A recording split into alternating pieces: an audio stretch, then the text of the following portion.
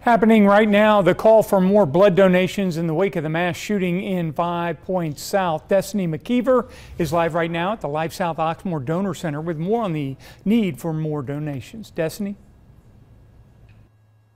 Well, you know, with this mass shooting that we just had, there is an immediate need for blood. Right now, they're telling me that they only have a 1-day supply on hand, but they need to be at a 5-day supply. So it's important that people understand the need for more blood. And we have right now Brian joining us here live to talk to us a little bit more. He's the regional director here at Life South.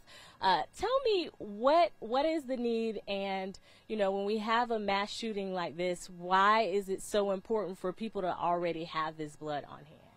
Preparation. The need is because when something like this happens, thankfully we did have the products on the shelf to supply the patients, but now we don't. So if something should happen, then we don't have the products, and there's also scheduled surgeries and things like that that take a back seat to these kind of incidents.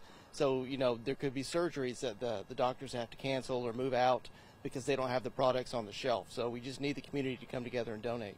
All right, Brian, we do have a press conference that we have to get to talking about this mass shooting. We're going to shoot to that right now.